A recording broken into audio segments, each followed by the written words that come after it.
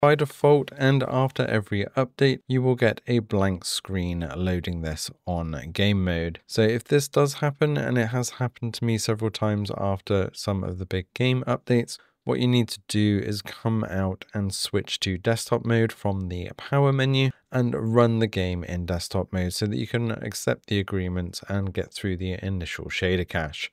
That's all you need to do, and then you can switch back, but unfortunately the controller is also not working on the Steam Deck with the latest Proton version, even with the 10.03 release. So we do need to make another tweak. So once you've run this in desktop mode, just quit out. And if you don't have the Decky Loader Wine Cellar plugin, then you need to open the Discover store and search for Proton Up Qt. Just searching Qt brings this up pretty quickly. I already have it installed, which is why it's showing here, but once that's finished, just launch it.